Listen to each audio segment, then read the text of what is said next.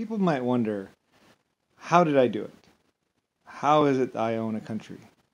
I mean, I can list out, it's pretty simple, really. I mean, all the different projects that I basically weighed in on, or, inventing a steam shovel, inventing a steam engine, inventing of the wing, inventing of flight, airplanes, the stuff I did during World War II, trying to protect people, my involvement in the Philippines,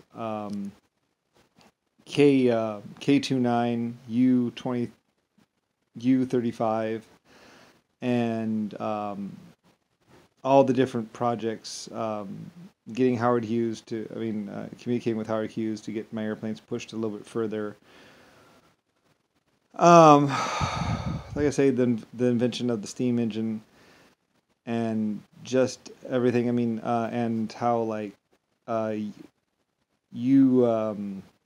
K29 basically, set to work building my country for me, America, and they were the wind scale people, or white scale people that were working at wind scale that then went to K29 that then went and did U23 afterwards.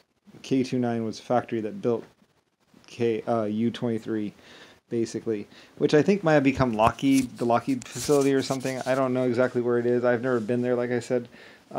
These people just kind of started doing it, and they actually started making money and stuff. And basically, their only criteria was do it safely, no one gets raided, and do what they did best, basically, and pretty much further mankind.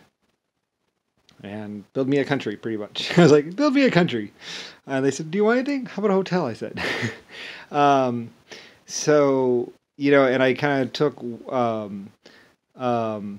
my Westinghouse company and kind of put it into and kind of rolled it over into K129, with the funds and stuff. And then they were able to make like $17 million a year or something, like some outrageous amount of money. I was like, wow, okay. Like, yeah. I was like, okay. When I saw it, I was like, whoa, that's ridiculous. Well, I guess that's what you get when you give geniuses some money. What I was having them do at white scale and wind scale was nothing compared to what they did at K29. What they did at K29 was just like hitting warp speed. It just warped out. And I was just flat amazed. Like, they invented their own concrete, their own everything, their own fire trucks, they actually even trained their own security staff that became police officers. They had their own police officers, people, and they trained them the right way, and just everything was basically pretty much the way I wanted it to be, except I didn't have to make all the decisions with them, so, which was really nice. It was just, I breathed a sigh of relief, and I was like, why did I do this earlier? Kind of style. And I was just amazed at everything they shot. I was just like, wow, that is amazing. And America became America really when K29 and KU23 were built. And I was just along for a ride at that point in time. I got to just sit there and advise and relax. Yep, child having his country built. It's nice.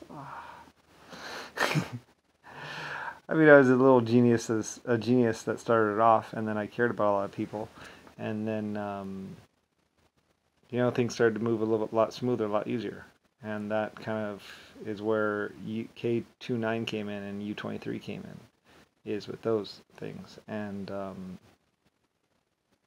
I was absolutely amazed, like I say. And there's a lot of other amazing things afterwards, like Howard Hughes and just everything else was just, like I said, after a while I was able to just relax and advise, which was a lot nicer.